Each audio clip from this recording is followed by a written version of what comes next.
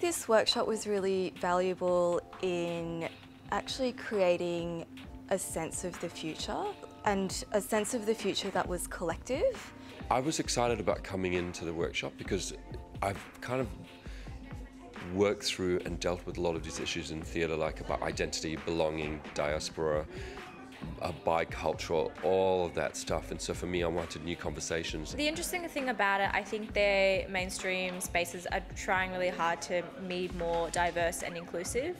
But what is interesting about it is, I guess, the people higher up aren't inclusive and diverse. More of the money and the funding should be directed towards initiatives happening in places like Western Sydney, initiatives, I guess, which are led by people of colour. It should be consultations with specific communities. I feel like any program that gets made or implemented that thinks will work in one community and another community and another community, I don't think that's how that works. I think if you have funding to go into a space, you should be consulting with the elders in that space, with the community members who know best what young people need, what the community needs, and there's no like be all end all for running artistic programs. I would love to see that diversity trickle down, not just for me as an actor, but in terms of the people making those decisions. So people running the companies, people directing, crew.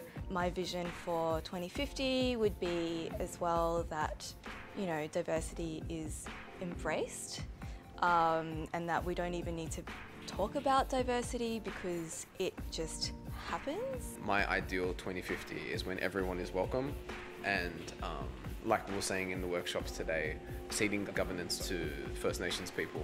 Something like diversity arts is not fighting for something, but actually just including. It's more inclusive, and it's not about issues, it's more about, okay, let's keep involving everyone. I think that would be, you know, where things were more integrated. That's what 2050 would look like.